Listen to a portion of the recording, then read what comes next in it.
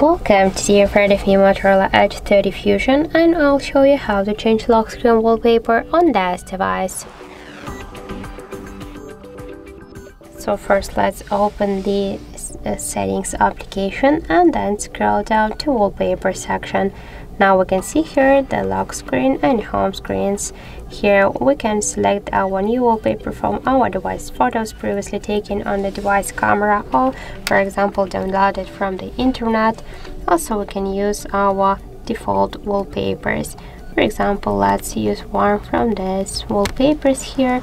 Just we can see how this wallpaper will look on the lock screen. You can change the position of the wallpaper and then tap on the right down corner and select lock screen. We can see here the message that this wallpaper set successfully. So now let's lock the device and we can see that we just successfully changed lock screen wallpaper. If you want to make it by the second way, we can also do that. Just first you should hold for a while your device screen, and after that click here to wallpapers, and by the same way then just select, for example, my photos, tap here to allow. Unfortunately we have no here any photos, so let's just use the default ones and then just select the lock screen, tap on the right down corner and click lock screen, and that's it.